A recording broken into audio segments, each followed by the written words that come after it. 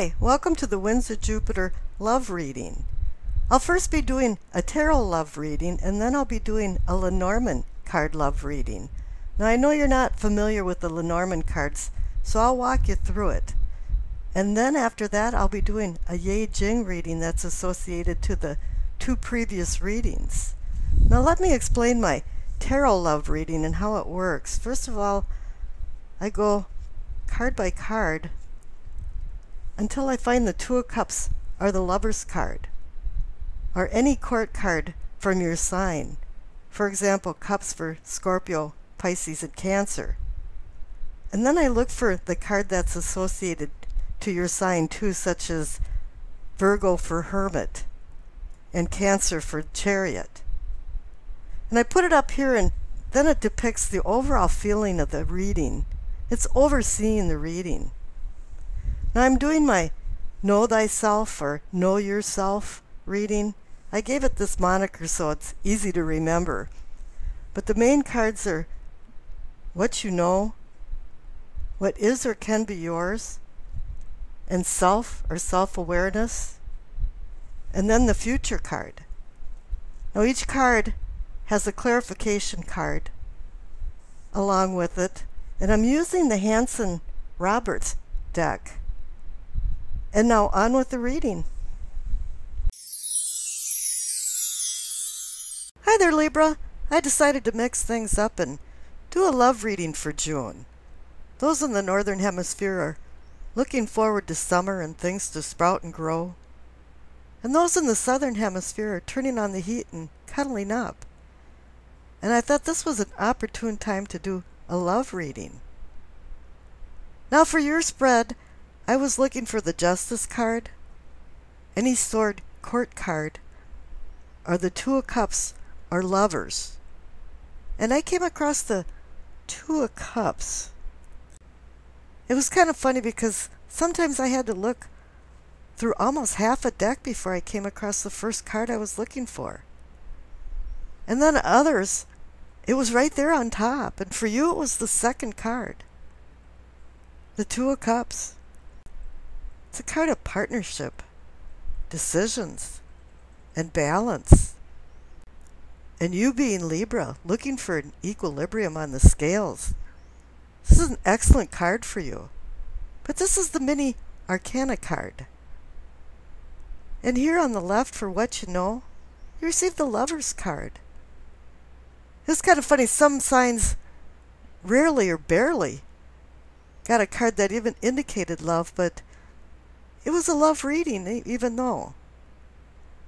And then some signs of three some signs, I think it was, ended up with the Two of Cups and the Lover's card, which is kind of strange. I guess the cosmos got the memo that I was doing some love readings here.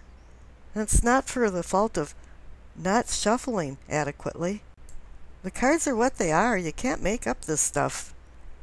And the messages are so unique, you can't make up this stuff.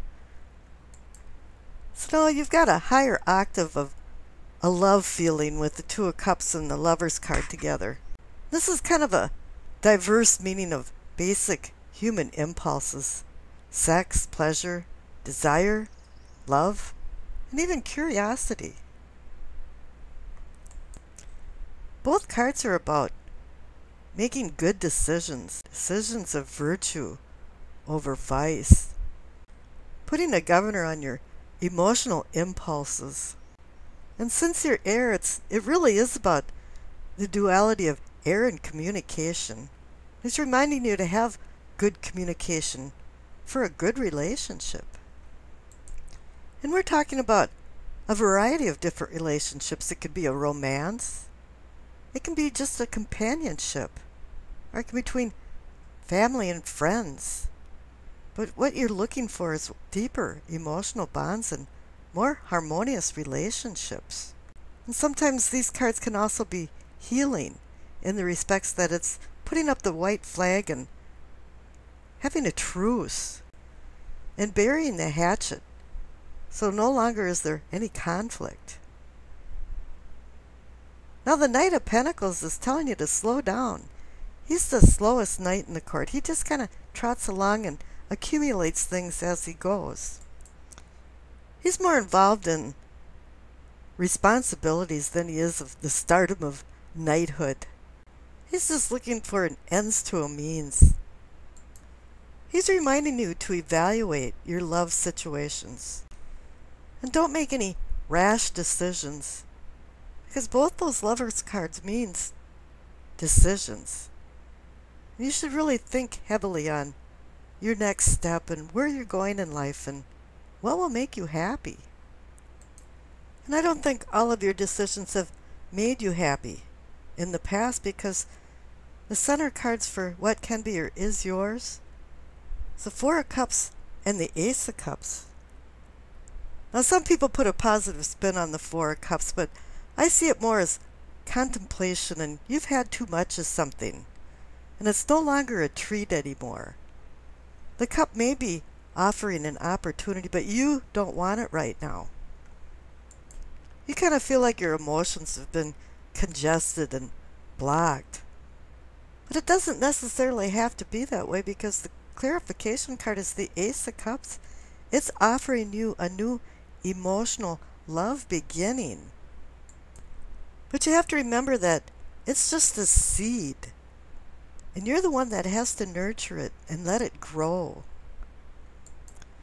This is swinging the door open for potential happiness and blessings, passion, amenity, well-being. And this card can also bring intuition and insights that open your eyes for some deeper understanding, purpose, and aspirations in your life, for love and sometimes even career. But there's been some storm clouds over the horizon, because over on yourself and self-awareness, you see the Seven of Swords and the Eight of Swords. It's fraught with tension. Someone is stealing from you or sneaking off with something of yours. I think that you realize that this is happening. You wouldn't get the Seven and then graduate to the Eight of Swords without not knowing. There's been some kind of manipulation by other people, or maybe some deception to yourself, that you're not coming to terms with certain things. I'm not sure who's victimizing who, but it's happening, and there's been some unethical behavior going on, and maybe even some bitter quarreling. And now you feel trapped. The Eight of Swords says that you're trammeled, but in a funny way, you could always release yourself, but you have chose not to. You feel like you're racing around in some kind of labyrinth.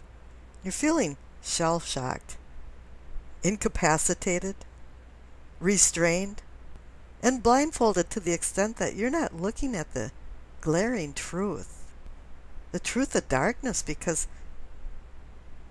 the future card on the right is the Moon. Things aren't what they appear to be. And this could just be your fertile imagination with some feral emotions coming out about your past memories and your present confusion. But the path is deceptively different at night than it is during the day. This is a sleepy, dreamy time kind of card that finds you stumbling around on some kind of self-journey. I don't know, maybe your fear is unfounded, but the darkness instills fear. The subtle reflective light of the moon can instinctively bring out the animal nature of you. And man has to overcome that in himself, especially when it comes to emotions and love.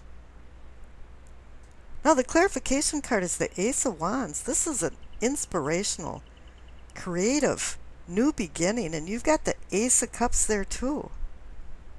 It's saying, yeah, you have the opportunity for a new beginning. What are you going to do about it?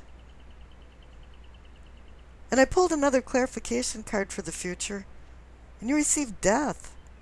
There you go. What you're going to do about it is you're going to go through a transformation. You didn't really decide to transform. It's more like the cosmos mandated it. It's predestined to happen. Once death gets a hold of you, you can't change it. There could be claw marks on the door, and the unwilling are still changed. You may not have wanted to change because of the Four of Cups and the Eight of Swords, and you've been stealing your own emotions and draining yourself with the Seven of Swords. But now you're in this pleasant transformation to go forward in the future for new things. And let's see what the Lenormand cards say. I put out a sample spread of the Lenormand cards so you can see what they look like. Now the tarot deck has 78 cards in it, and the Lenormand decks have between 36 and 39. Now I'm using Under the Roses deck, and that has 39 in it. I'll be laying out 18 cards, 9 on the top and 9 on the bottom. And every card has a word translation, and then I'll be putting it together to make a sentence. And I'll show you all of the translations as subtitles. And then I'll read you the sentences, and after that I'll put the sentences on slides so you can read them yourself. Now let me explain the difference between the tarot cards and the Lenormand cards. The tarot cards are your response to a certain situation, and it's more emotional and psychological. Where the Lenormand cards give you real-time action of what is happening. The tarot cards are about emotion, and the Lenormand cards are dispassionate, and it goes on from subjective to objective, verbs to nouns, psychological to physical, feeling to seeing, participant to spectator. The tarot cards will tell you why your husband left you because he had mother issues. The Lenormand cards will tell a woman why her husband isn't home because he's at the bar having a few beers. And a lot of times these Lenormand cards can put things into a sequence of time. Not all the time, but sometimes. So let's see what comes up in your reading. Okay, I laid out your 18 cards for your Lenormand love reading. And I translated every card into a word and then made 2 sentences out of it. When you hear man or woman, it's just as the tarot card cards, it can be either gender. Now the first sentence makes some inferences about a new beginning, and I think that's the Ace of Cups and the Ace of Wands. And it also mentions problems, and I think that's the 7 and 8 of Swords. And something being shadowy, which is pointing to the moon. Now in the second sentence, it brings in something about love and companionship, which could be the 2 of Cups and the Lover's card. And it talks about renewal, and that can be the Death or the Aces. Now I'm going to read the 2 sentences to you, and after that I'll have them on slides so you can read them yourself. Now I'm going to put up the subtitles, and you can stop the tape and study them, or you can follow along as I'm reading the sentences. Here goes. Man's sexual new beginning brings problems and legacy from a shadowy journey of overwhelming discoveries. Insight, kindness, and love brings renewal and spiritual companionship for harmonious beginnings and love. And after the slides, there'll be a I Ching reading. And I wish you acceptance, peace, and happiness.